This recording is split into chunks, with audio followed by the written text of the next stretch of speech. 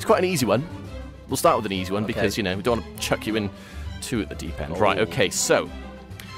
A guy gets locked under a cupboard under the stairs and has stress-induced visions of three-headed dogs, giants with beards for days, and Ray Finesse trying to kill him.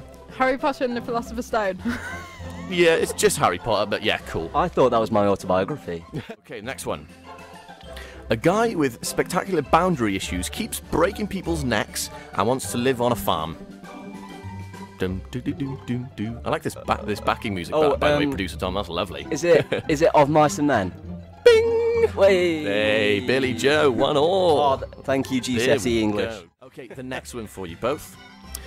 An old Victorian lady won't get over the fact that she was jilted at the altar, and now everyone else is problem.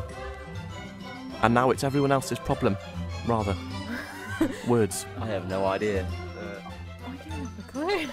You should probably greatly expect this one. Great Expectations. Oh. Yeah, by Charles Dickens. That is 2-1 with a little help from Alec Evans there. There we go. Okay, on to the next one, both. Okay.